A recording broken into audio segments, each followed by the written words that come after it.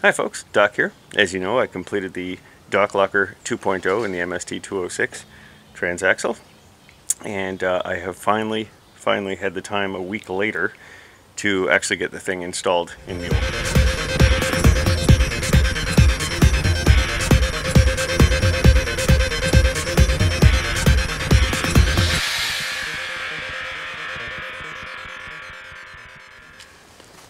So here it is. MULE's back on all fours, and we'll just kind of slide the camera down, give you a peek underneath at all that yellowness.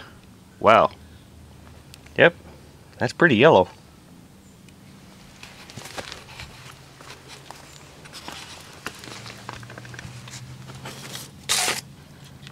Kind of hard to see this thing for all the stuff under there, but yeah, there it is. As you can see, I still have to hook up my vent line.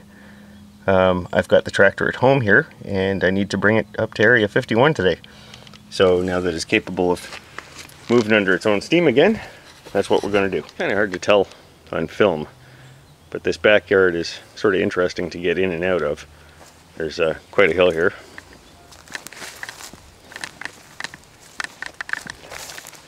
And there's a bunch of scrub and crap in the way, and then there's a big uphill with some bumps and stuff, and that's what I got to do to get her out of the backyard. So that's what we're going to do. We're going to fire it up and get it out of here.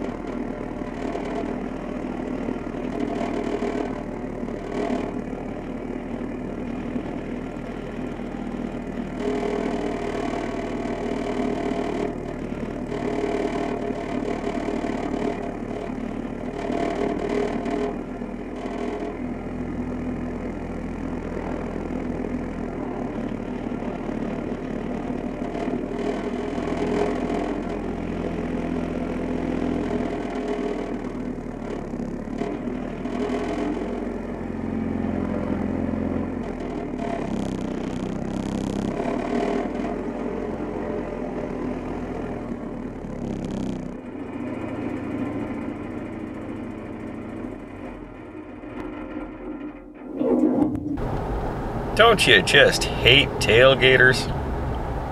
Yep, bastard. It's a beautiful day for a drive though. Beautiful day to get a tractor back alive as well. MULE was out of commission for a week. Took the transaxle out and sat there while I was busy doing everything else, and well, it's good to have her back.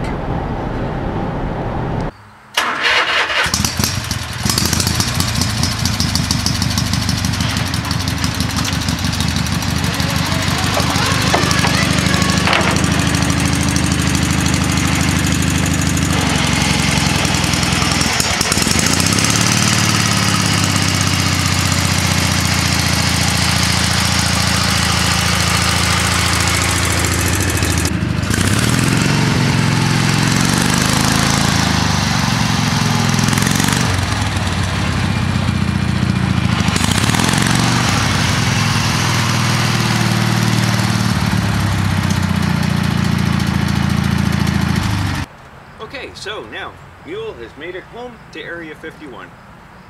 Welcome home. Been a while. That being said, I can go about my day, and the rest of my day is going to consist of a short little road trip to pick up a tractor, hopefully. Alright, got my coffee.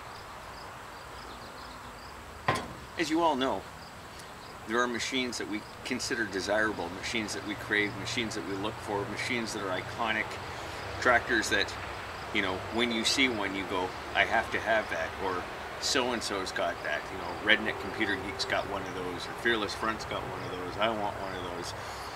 There's those tractors that we look for, and Mule here is not one of those tractors. Mule here was just a nondescript 1989 Lawn Boy LT12, sister model to the Ford. And it was one of those cases where I had it, so that's what I decided to work with.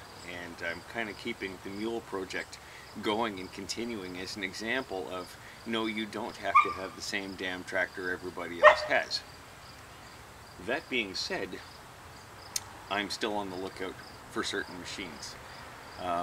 I wouldn't mind a wide body Murray, just so that I can show you guys, okay, here's what Doc is going to do with a wide body Murray. We've seen what he does with it, we've seen what he does with it, this is what I'm going to do with it.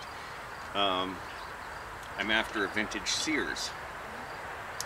I'm after a vintage Cub Cadet, you know, I'm after a few things too, as everybody else is. So I didn't intend to actually buy a tractor. I wasn't looking for a tractor. I'm poor as dirt right now. But every now and then I'll surf Kijiji and Craigslist just to see what's out there, because you never know. And I happened upon a 1975 Sears ST16 for a really good price. You guys have seen them, they're pretty much classic. And the only difference between the ST16 and the SS16 is basically the engine. There's a couple of other little details too. There's the thing about where the floorboard meets the fender or doesn't meet the fender. But the SS series has that big Onan twin, and the ST has a Tecumseh 16 horse single. Anyways, came across that for a really good price, although I didn't have the money. So I contacted the guy, offered up a trade, and he said, yeah, let's do it, but there's a guy in line ahead. So I loaded up the trailer, and I shot up to Barrie, which was about a 45-minute drive. And I looked at it, and, you know, for the state it was in, for the price it was definitely something I could work with. And sure as shite, 2 minutes later, the guy that was in line ahead of me showed up and bought the tractor, so I walked away dejectedly. Got back on the internet, and I found a, gotta think about this now, it's a 1974 SS12. And again, you know, it looked like something I could work with. The price was kind of outrageous. The list price in the ad was 600 bucks. And it wasn't even running. The carburetor was in a drawer. And, you know, there's just no way I'd cough up 600 bucks for that. It's not the iconic one. It's not what I really want. And what I'd really like to lay hands on is about a 75 or 76-ish SS16. You know, top of the heap. Really cool. Anyway, so I got this lead on this SS12, and offered up some trades, and the guy accepted. So it's not exactly what I wanted, but it's something I can work with. So let's see what I can do with it, and in about an hour or so I'm going to take off and hopefully complete the trade and go get it.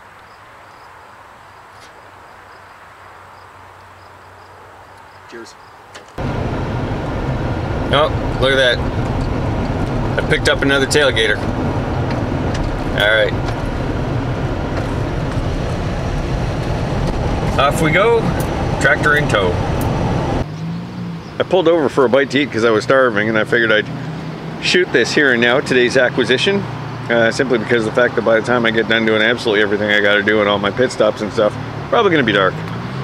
So this is what I think, I got to run the numbers, a 1972 Suburban 12. It's more or less intact. It doesn't run right now. The carburetor's off it, needed some carb work, and I guess somebody ultimately ended up throwing their hands in the air. It's got a really bad red paint job over the original blue and white, so we're gonna have to fix that. Yeah. And a rod end let go in the steering. So right now it steers like this. Yeah, not so good. So anyways, what the guy had wanted for it was just far and away too much for what it is. What I traded for it, I had about $30 into. So this effectively cost me 30 bucks. So it's got the 12 horse HH 120 Tecumseh in there. Oldie beastie there with the starter generator. And I guess we're gonna see what happens and try and figure out what I'm gonna do with this damn thing.